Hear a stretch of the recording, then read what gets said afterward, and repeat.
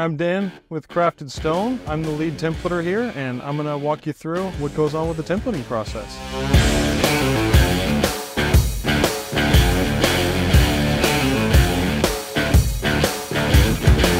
So templating is so important because there's so much that can change from the original idea to when you actually bring stone in there. One of the big challenges with that is just imagining everything. You have to do it all in your head. You know, the whole install, the whole fabrication process all up here, and I have to make it happen and make sure any potential roadblocks that could come up, I have to find those at the beginning and make sure that that doesn't come out for the fabrication crew or the installation crew.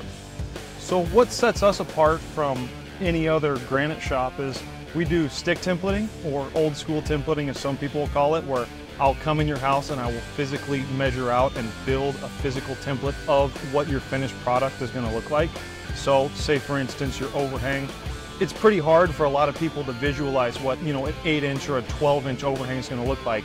But with the way we do it, I can actually physically build out a 10-inch or a 12-inch or an 8-inch overhang. You can pull your bar stools up to it, you can sit at it, you can really get a feel for what the finished product's going to look like before it's set in stone, as I like to say.